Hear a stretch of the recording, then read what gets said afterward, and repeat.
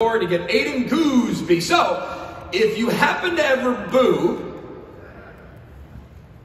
which you don't, but if you did, I'm just going to think you're saying Gousby, just so we know.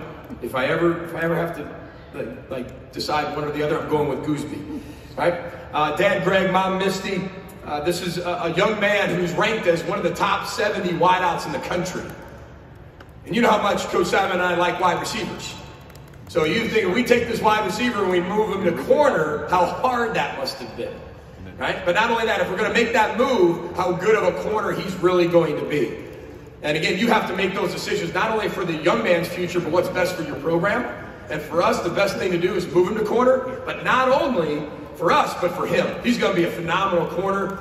We've got to be able to create and be able to fill some gaps with Coney Durr leaving, Philip Howard leaving, so on and so forth. But again, when you're ranked that high as a wide receiver, and we move you to corner, and you know that, it's not like it's a secret. He knows that. He knows he's coming to play corner. Then he's going to be excited about it, and he should be. So he was a young man that committed on his official visit.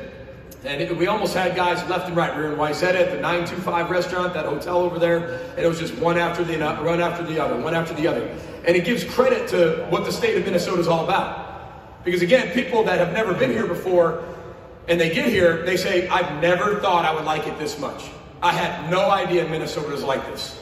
Right? You take them over near Lake Minnetonka, you take them over downtown, you take them to different sporting events, you put them on campus, you let them see the Fortune 500 companies. There's so much here at the University of Minnesota that people just don't know enough about. And you get here, and it's really hard to say no once you arrive on campus. And that's a credit to all of you, it's a credit to our state, credit to our Twin City area, and we'll just chalk this up to the 10,000 lakes to the state of Minnesota for this commitment. So give it up to Aidan Gousby.